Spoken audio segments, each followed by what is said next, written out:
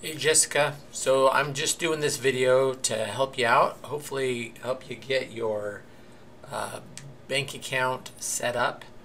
And so the account, all of our accounts are going to be on the accounting side of things, the chart of accounts, right? So the idea is this, as we have our chart of accounts in accounting, our number one account is cash. Right? And most businesses actually keep all their cash in a bank account. So that's going to be our number one account here in real life is kind of our checking account, our bank account. And so there's a couple different ways to get to the chart of accounts. One way is to be over here on the left, chart of accounts right there. Right? You can go into the chart of accounts there. You can also go up to the gear icon and go into your company chart of accounts here as well. So that's probably the two quickest ways to get to the chart of account.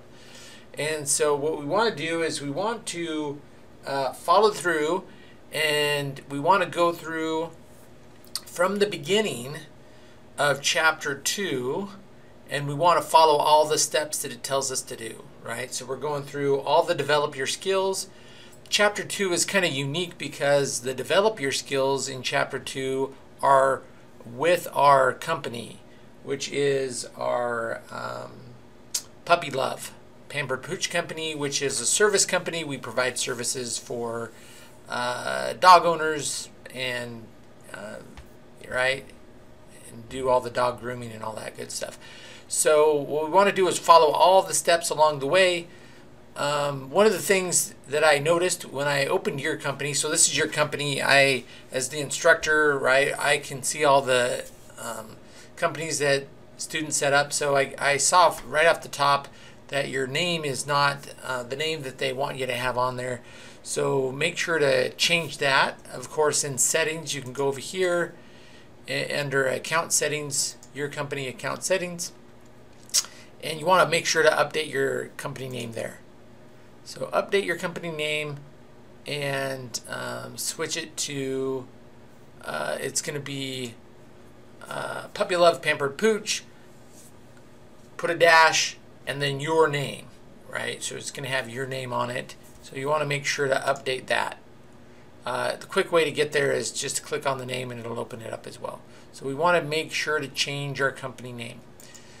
And so anyways, that's something that you're going to want to try to follow as closely as possible, all the develop your skills in chapter 2. Once we get to chapter 3 stuff, the develop your skills in the chapter is with a test company, which is a lawn keeping company.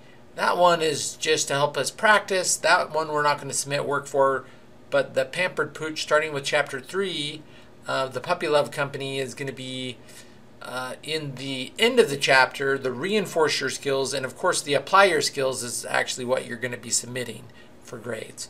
So anyways, we're in chapter 2 here, 2-3, and so we want to go to the chart of accounts, and we want to add your bank account there.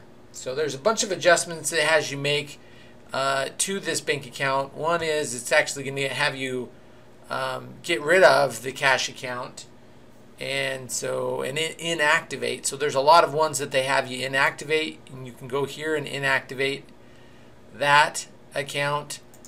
You can also select several on the side here and then do a batch action and make things inactive.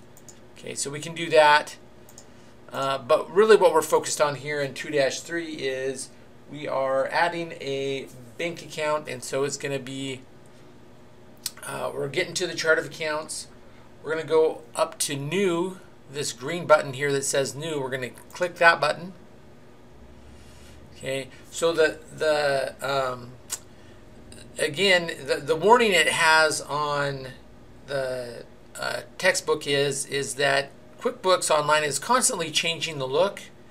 And so the look here that we get when we go to open a new account is a little different than it has even in the textbook. So we're going to go ahead and select banks, right? And the account we're going to do is our bank accounts. We're just going to click that. And then our here is going to be a checking account. And then the name of the account here is going to be our Los Angeles City Bank. Okay, so that's going to be the setup, and then you're going to hit save on that, and then it'll save it, and then you'll have your Los Angeles City Bank account in there, so you can then do your original.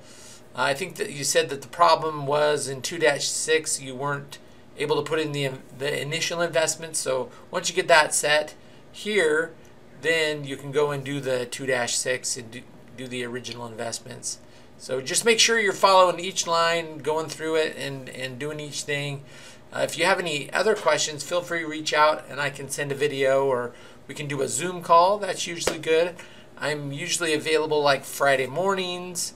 I can Tuesday, Thursday afternoons later. Monday, Wednesday mornings is usually. But if you have a specific time that works for you, I can work around your schedule. So we will talk to you later. Hopefully this helped, and have fun setting up the books. Talk to you later. Bye.